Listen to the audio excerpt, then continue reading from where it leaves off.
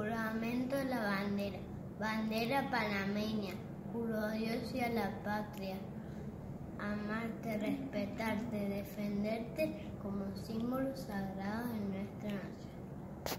Welcome to another week of e-learning in the virtual school.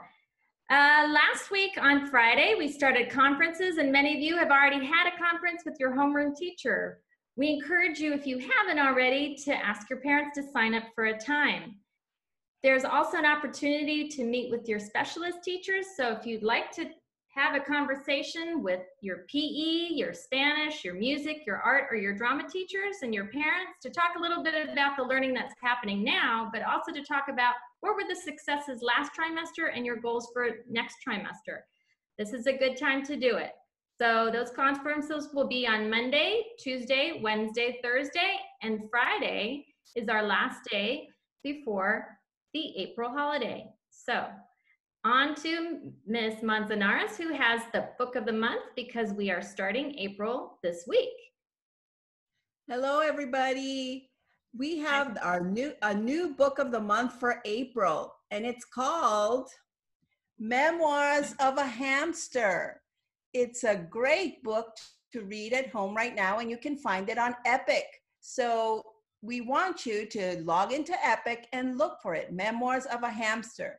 In this story, a hamster keeps track of everything he does every day. You can do the same. That's our challenge for this book of the month.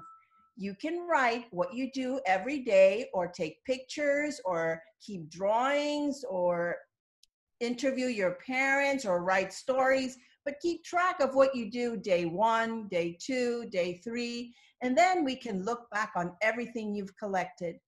Have fun. Thank you, Ms. Manzanares. Hi, everyone. This is Ms. Foxman here. I just want to talk about an IB learner profile attribute that we can focus on this week. Since you've either had a conference or will be having conferences or additional conferences these days, we want you to focus on being open-minded and keeping a growth mindset.